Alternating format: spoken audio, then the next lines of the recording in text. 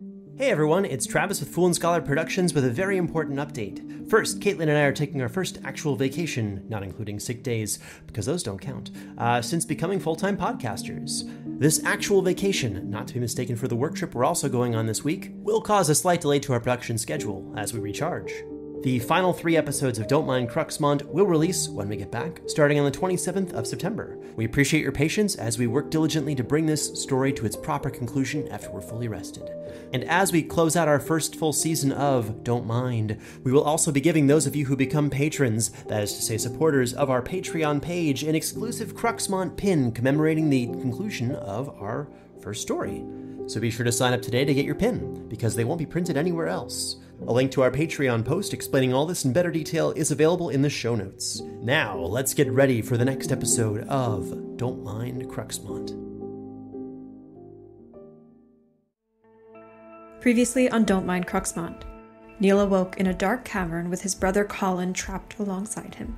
After an emotional reunion, Colin explained how he came to be stuck beneath the hills of the All Hill Orchard, and that something inhuman lurked in the caverns with them. Meanwhile, while examining the festival, Dr. Kingston was confronted by the constable and forced to flee through the crowds. Outside the festival grounds, she tripped down a hillside and landed out of view of her pursuers.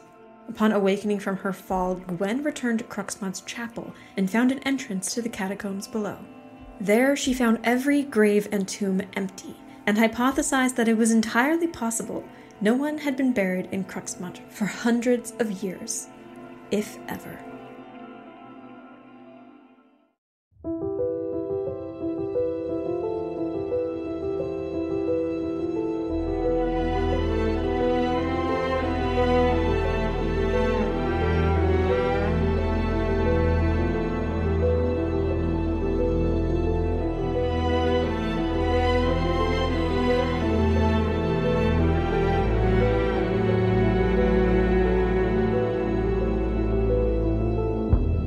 Don't Mind Cruxmont.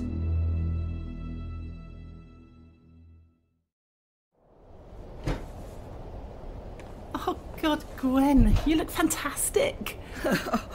Thank you, Ari, but I'm all nerves and sweat. Am I sweating? I am, aren't I? Can you tell? How's the dress? No one can tell. You look perfect. Oh, here's the veil. I got that knot out. Oh, thank you. It was a little thing I know nothing to worry about, but, yeah, thanks. Is there anything else I can get for you? You look like you're ready, but we still have about an hour. Something to nibble on, or...? No. Nervous stomach, I'm afraid. Have people started arriving? No, not unless they're here to help. Come in. Oh, you look perfect, Gwen. Ari, can I speak with you out in the hall for a moment? Of course.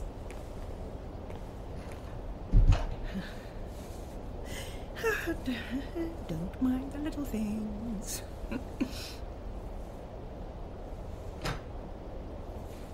Gwen, it looks as though your mother's missing. We've had everyone on the lookout, but it seems she left the church grounds. Has anyone tried her mobile phone? She switched it off when she came into the church earlier. All right then, let's get to it. What? No, Gwen, stay here. It's raining, and you can't get anything on your dress. Out of anyone, I'll know best where she'd have gone. Has someone checked the car park for her car? It's a red Ford Fiesta. If it's not there, she may have driven home. Oh, and grab me that raincoat.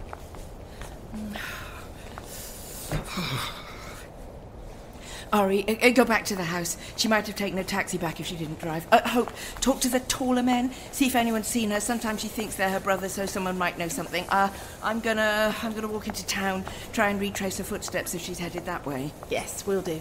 Tall men? Yes, please. And someone tell Desmond. Mom?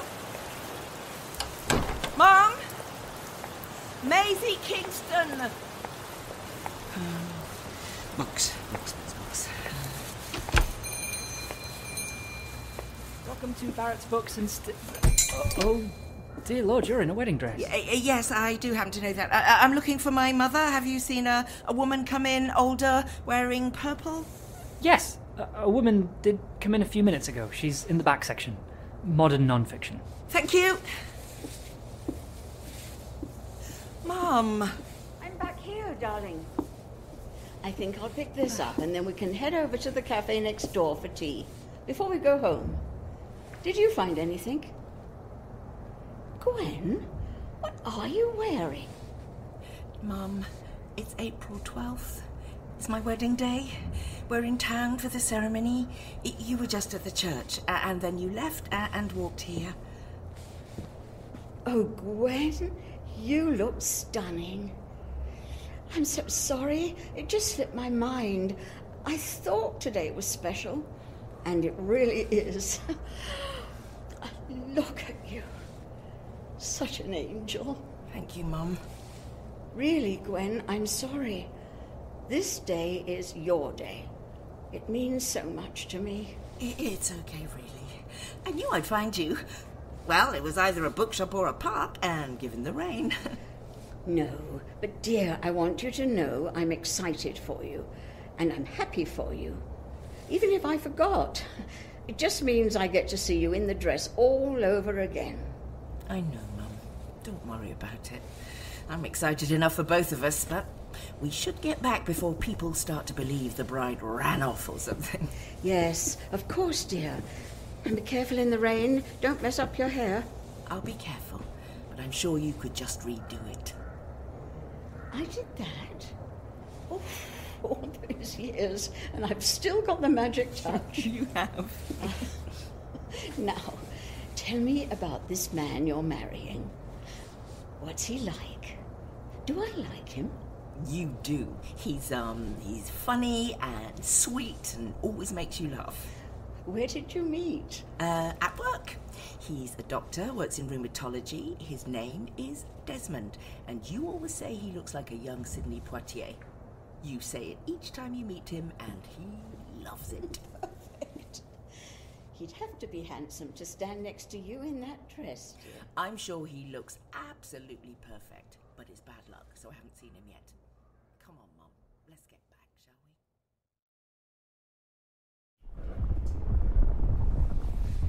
we? We need to get out of here. Now. Something's down here. I know. And it doesn't like what you just said. What the hell does that mean? Shh. Get over here.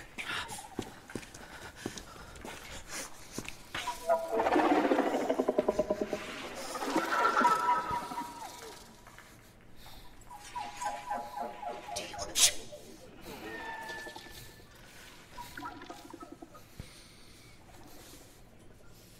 Did you see it? No. That's the point of hiding. We have to get out of here. Get on that side and get down. Like this. The bars are looser on the bottom. Just put your feet on the rocks, grab a hold, and pull. 3, 2, 1.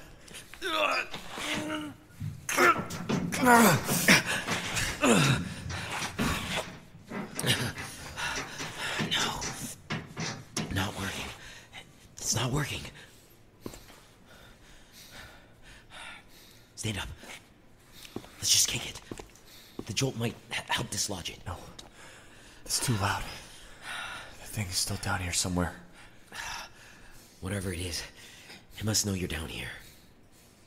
It's not like you have anywhere to go. And we have to try something. Move.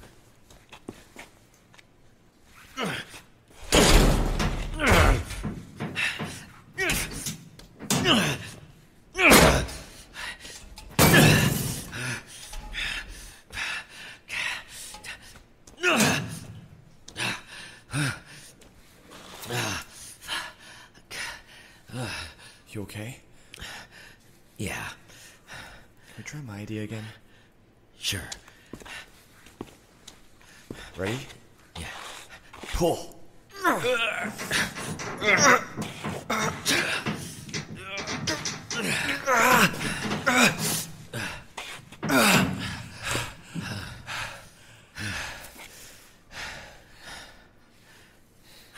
Shit. You're bleeding. Yeah, the middle cut me. Oh, that's worse than I thought. Hold it above your head and apply pressure to the cut. Yep. Ow. It's coming back.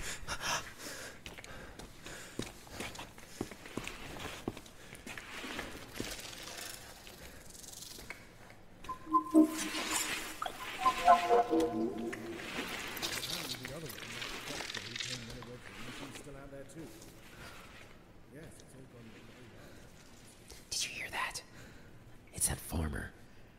That guy hit me. Or maybe it was the other guy. He's down here a lot. Lots of people from the village are. But he and Mary mostly. They bring me food or sometimes come in and ask questions. Mary? The old woman from the pub? I hear you over there! I know you're down here, Roger!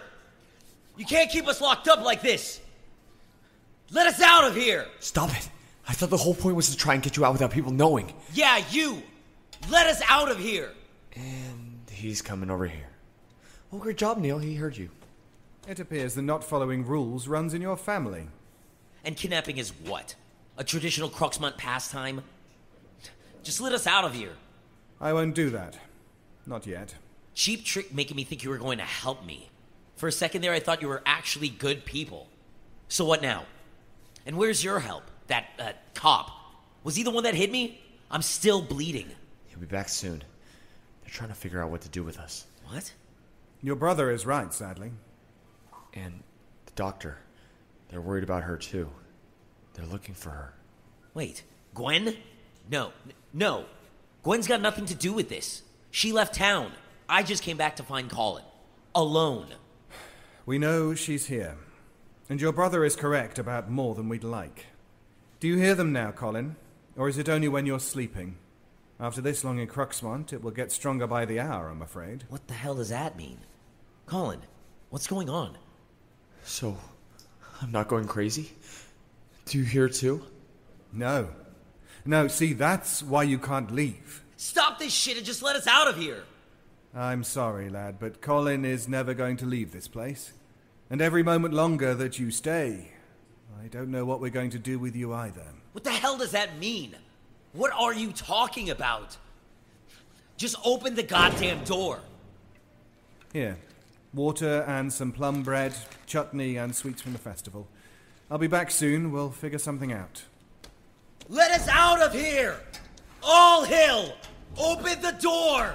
Neal, stop. Just calm down. Calm down? Colin, he just said they're not going to let you leave. Oh, shit. Colin, I think they're going to kill us. Move. Move! Neal, stop. If you keep doing that, you'll just end up getting hurt. We've both lost enough blood already. No, stop. What? Don't drink that. You don't know what they've been putting in that. It could be poison, or it could be what's giving you those weird hallucinations or whatever. Neal, I've been down here for a week. I've been drinking this stuff and eating this food for a week. Any caution on what they've been giving me was thrown out the window days ago. Well, maybe you should have been more cautious. You should always have been more cautious. You just trust people. You have to think for yourself, Colin. Think about what you're putting in your body. They're messing with your head, man. You can't keep doing this. Me doing this? I didn't do anything wrong. My hiking didn't hurt anyone. My camping didn't hurt anyone. And you need to trust me. You told me I had risen above the old me, but do you really believe that? I'm not relapsed, man. There's no drugs, Neal. I wouldn't know. Colin, No, I get it. But I've done everything right this time. Everything was fine. I was fine until I saw that thing. What was that? I don't know.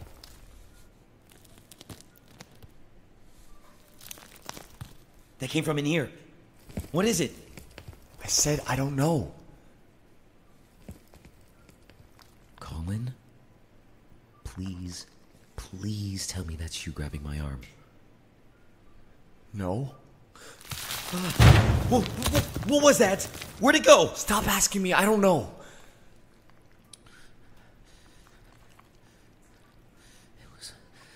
It was above us. Give me the light. Colin? The ceiling. The dirt. Neal. The roots are moving. Duck, get down. Neal. Shh. Someone's coming. Get over here. Turn down the light. It's still in here, Colin. Don't touch it. Can you see who it is? No, it's too dark. But it's not all Hill. Why are we hiding? They know we're down here. They put us down here. It's not always the same person. If they have a key, maybe we can jump them and take it. I've seen the key. It's big, like an old skeleton key. Oh, good. Some kind of plan. If they get close enough, jump out and try and grab them through the bars. I'll check them for a key. Shh, here they come.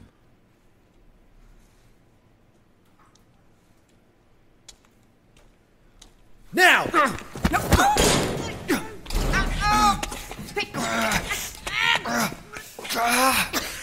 of me! Colin, let go! But we... Let go! This is Gwen! Neal? Yeah. How did you get down here? I found a way down through the catacombs under the chapel. Are you okay? How did you get here? Oh, that's Colin. You found him. Oh, yeah. Colin, Gwen, Colin. Hi. Sorry about jumping you. Mm-hmm. Can you get us out of here? I can try. So I found this in the catacombs, so let's give those hinges a go. Back up.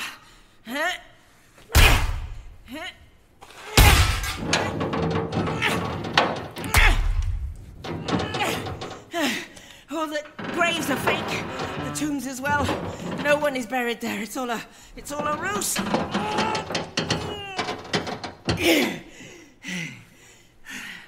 Oh, to be honest, I don't know if I can get this open. Pass it here. We can try something from this side with the two of us. Mm-hmm. Okay. What is this? It's some kind of decorative ironwork from one of the fake tombs. Okay. Ready? Push!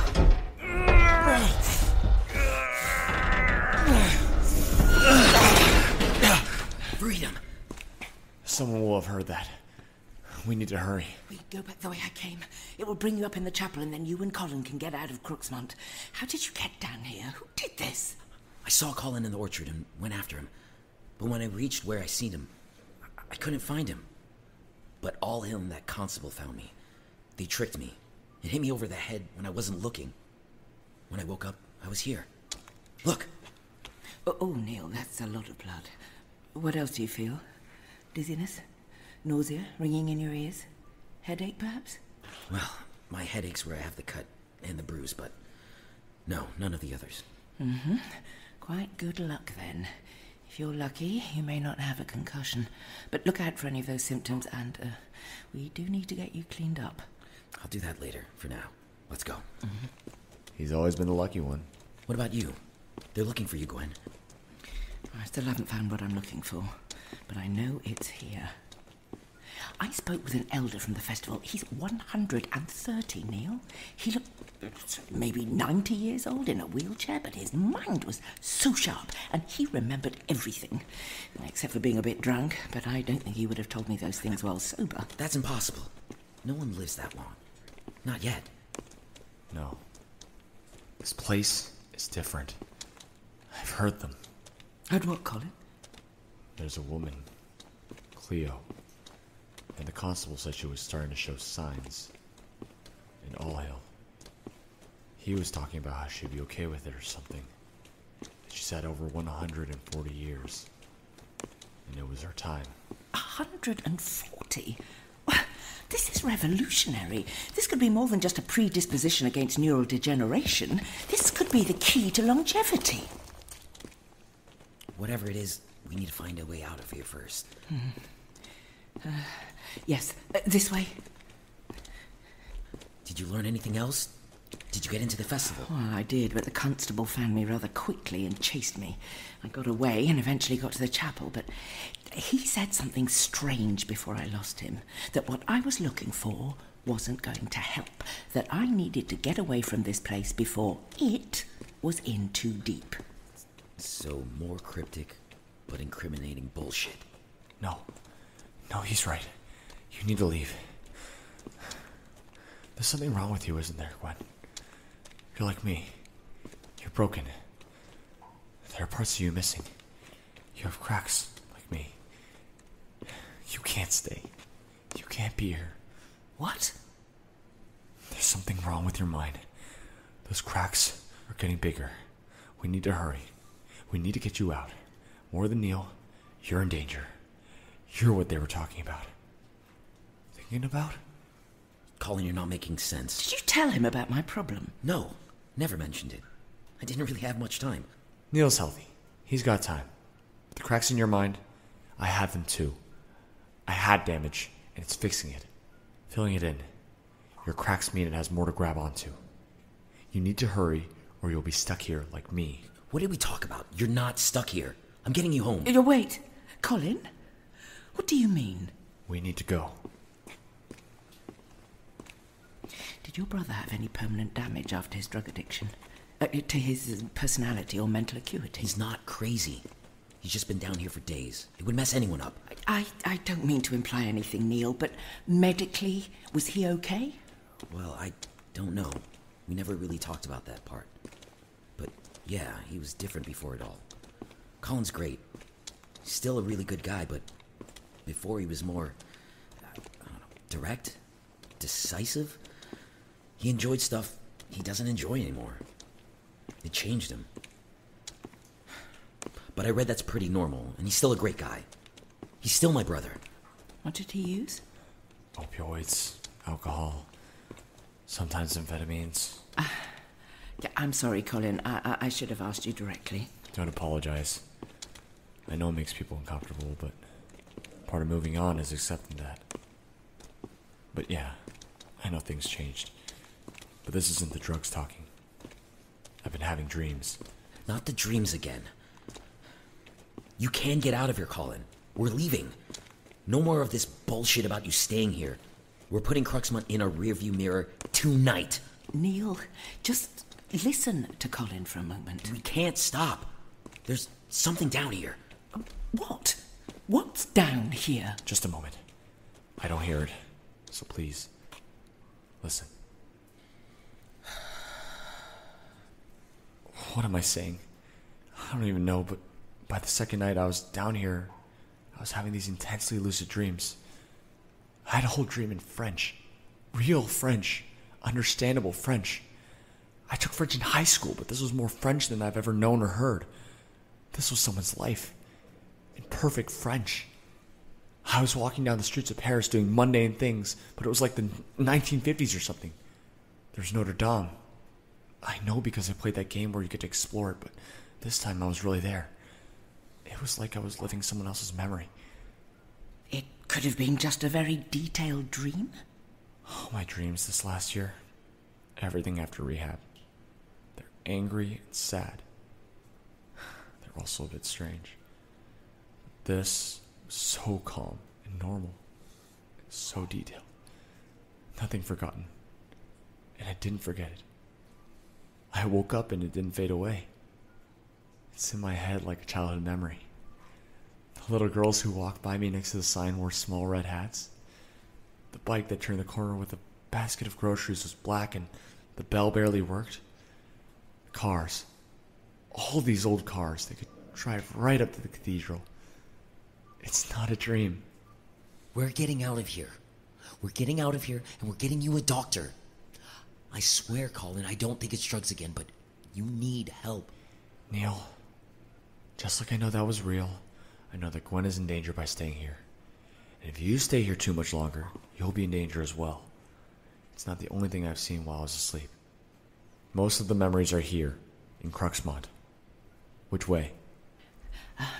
This way. What else did you dream about? Just before the festival started, I was asleep. I was so happy. I was walking through the orchard trees, carrying a bucket of plums, and heading toward the festival grounds. There was a little girl, my little daughter, and she was smiling at me like I was everything. Like I'd never done anything wrong. And we set down our stuff at a booth where my sister was painting the wood a mint green. People were hammering together wooden stalls, and the sky was perfectly blue. It was a long time ago, 1903, and I wasn't me. or anything like me. I was Penny Moss. That was a memory from Penny Moss. This is fascinating. Oh, there, turn left. Colin, if you think you have the memories of this woman, then tell me something else. Tell me what she did on her 15th birthday. I don't know. I only got that memory from Penny. There are more... Because it was just a dream. Stop. Someone's here. Hide it that way, quick. No one is prepared and they're worried. They're more than worried. She's a doctor, Adjoa. Mary looked her up online.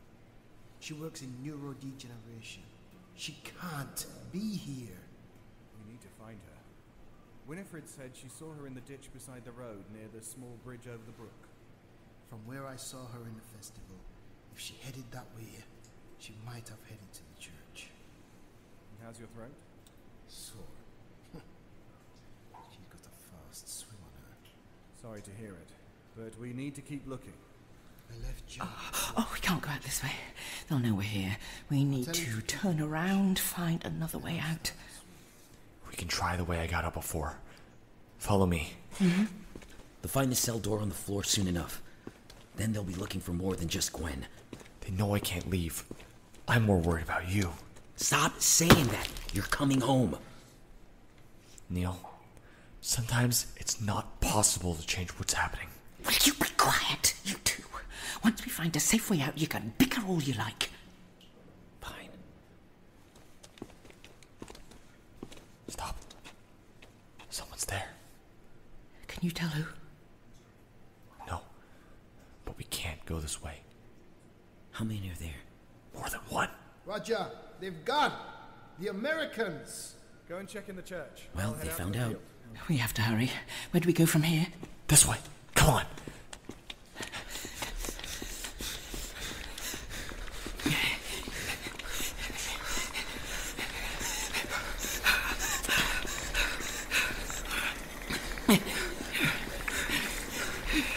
Shit. Neal, wait. Get back here. Stay with us. Oh. Neal! Stop! Ah! Neal! That's it. That's the thing I saw on the hilltop.